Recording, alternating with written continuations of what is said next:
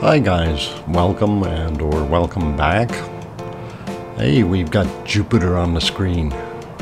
Last night, or actually this morning, I was out.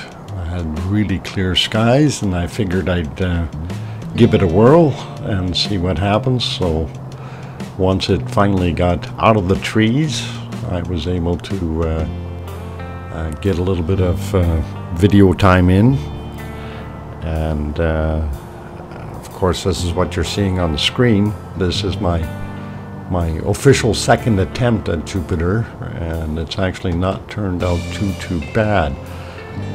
I originally tried with my Celestron NextImage 5 camera, and again I was having some difficulties trying to get it focused, and you know, the hassles were quite numerous. Anyhow, I decided to throw my Canon EOS 77D on there real quick with the 2x Barlow, and lo and behold, I started getting some fairly reasonable shots. And again, I have to stress that I am in the city, in a white zone, lots of light pollution, and you know, I do have a fair chunk of city to shoot over top of, so the atmospheric distortion is quite horrendous. Anyway, just shooting at it and utilizing the digital zoom feature on my camera, I was able to zoom in as far as I could there with it, and the image isn't too bad. You know, just looking at it, and I took some still shots, and we'll get into those in a couple of seconds. So it didn't work out too bad at all. So here's some of the still shots. Now I did process these in Lightroom, but I didn't do a heck of a lot, and you can actually see some of the moons there, the 4 moons, and trying to zoom in a little bit. So all in all, for my second kick at the cat, and no, that's just a figure of speech, I don't kick cats, it didn't turn out too bad.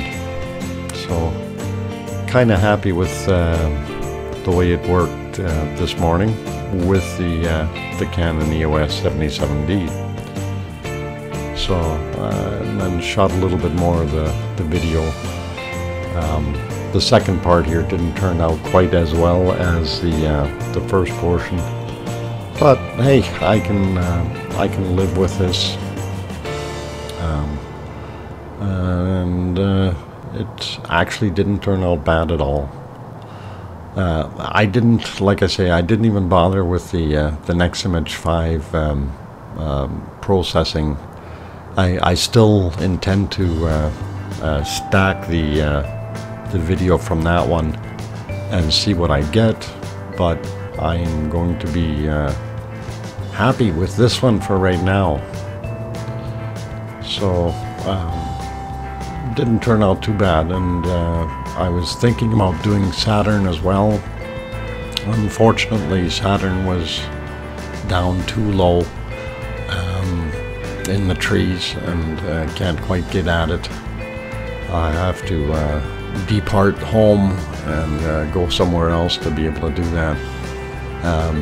And just so you know, Jupiter is only at about 20 degrees in height above the horizon, so it's not a very good shot for me at all, and I'm surprised that the video and the photos turned out as good as they did. So that just about takes care of things. I did zoom out back to the standard zoom at the end of this video here, just to show you the difference. So this is actually the 10x digital zoom on the 77D, and I think should be zooming out anytime now, and you'll see what the standard looks like. So actually, I don't think I brought it all the way back. Yeah, there we go. So that's kind of what it is for now. Thanks for watching, guys. Take care. And until next time, clear skies. Bye for now.